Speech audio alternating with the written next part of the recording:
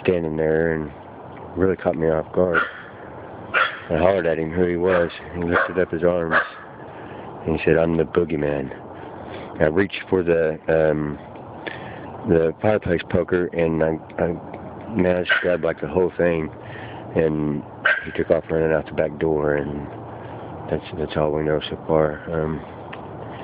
We did talk to the girl, our little girl. We believe that this perpetrator has been here before by things that she has said.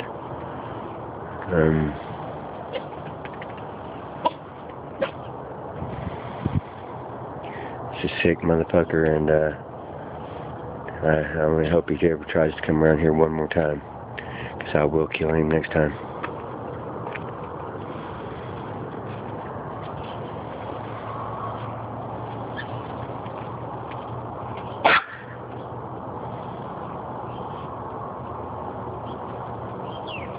Take a hush.